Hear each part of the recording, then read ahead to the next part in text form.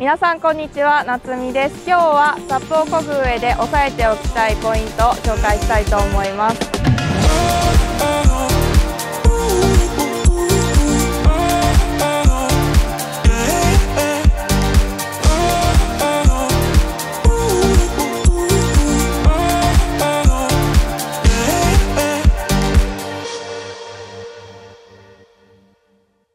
まずSUPを膨らませ終わったら、次にやってほしいことが、自分の漕ぎやすい長さにパドルの長さを合わせるっていうところです。で、だいたい自分の身長に手でアロハのマーク作ってもらって、親指を頭頂部に当てた小指の長さですね。15センチぐらいになります。ここに合わせていきます。私身長165センチなんで、これぐらいかな。で、合わせていきます。準備ができたら早速海に行きましょう。ボードを担いで海に入っていくんですけど、自分と海の間にボードをこう横に挟まないようにします。ボードのノーズを海にまっすぐ向けるようにして入水しましょ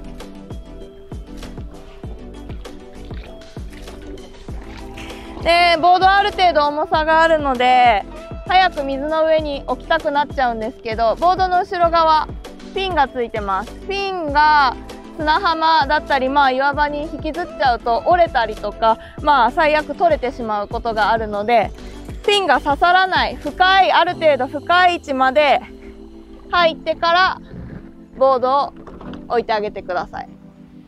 ボードを水の上に置いたら、パドルをしっかり掴んで、ボードの上に手を置きます。ちょっとハンドル、この手で持つところの前側がいいですね。に手を置いていただいて、自分の、ボードに近い方の足をかけます。で、水に浸かってる方の足で、ボードを前にポーンと蹴りながら乗り込んでいきます。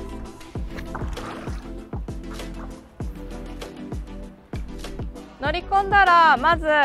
座った姿勢、低い姿勢でボードに慣れていきましょう。正座やあぐらの姿勢でパドルを短く持ちます。ブレードの方に手をスライドさせてもらって短く。手はだいたい肩幅ちょっと広めぐらいですね。で、漕いでいきます。で、慣れたら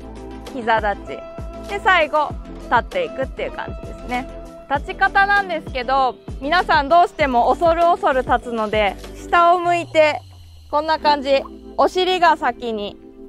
上がってきちゃう立ち方をしやすいんですけど、これだとバランス崩しやすいので、まず、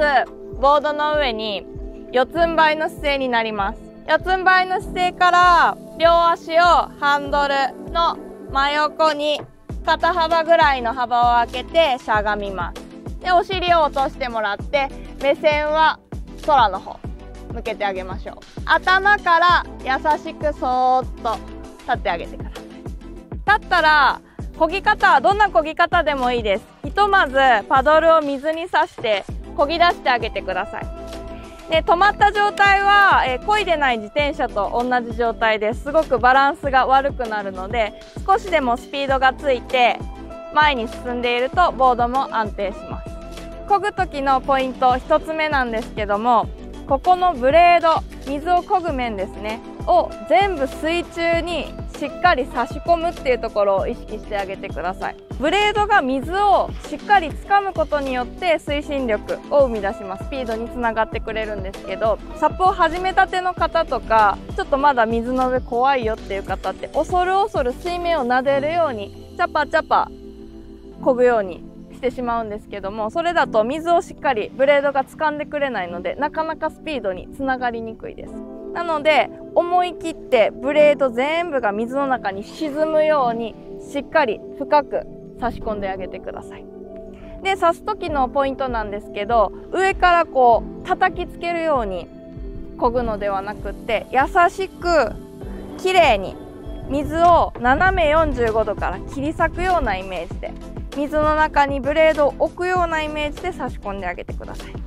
上から叩きつけるように漕いでしまうと、このブレードと水の間にあぶくがブクブクブクっと立ってしまいます。で、そのあぶくは実体のない空気なので、空気をかいてるのと同じことになってしまいます。なので一生懸命漕いでるんですけど、なかなか進まないなっていう形になってしまうので、しっかりブレードをきれいに水中の中に入れて深く刺すっていうことを意識してあげてください。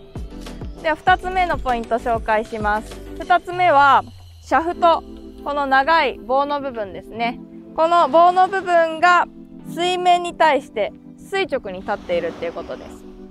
で、垂直に立てていないと何が起きるかっていうと、どんどんまっすぐ進みたいのに曲がっていってしまいます。漕いだ方とボードが逆に曲がっていってしまうので、進行方向にまっすぐまず進むためにはシャフトを垂直に立てることが重要です。3つ目のポイントは、このパドルにしっかり体重を乗せて漕ぐっていうことです。で、漕ぐっていう動作をすると、皆さんこういう風に自分の方にね、水をかき込んでいくような動作をされると思うんですけど、これは腕で自分の方に水を引っ張っていってる漕ぎです。で、漕ぐっていうことはどういうことかっていうと、水の中にパドルを刺して、このパドルを杖に見立てて、この杖に全体重をしっかり乗せてあげる。で、乗せてあげることで、自分の足元、ボードが前に進んで前進するっていう感じですね。体重をかけた漕ぎ、自分の体を使った漕ぎじゃなくって、手でこう水をかき込む漕ぎだと、どうしても腕ばかりが疲れてきてしまって、長い間漕げ続けるのがとってもしんどくなってきます。なので、これを杖に見立てて体重をただ乗っける。ただ乗っけて、足元がトトトトトって進んで、体が起きてきたら、また前に刺して体重を乗っける。これの繰り返しで漕ぐことが一番効率のいい漕ぎ方になります。漕ぎ方のポイントをちょっと押さえるだけでサップを漕ぐことがとっても楽に楽しくなってきます。皆さんもこの動画をチェックして、ぜひ実践してみてください。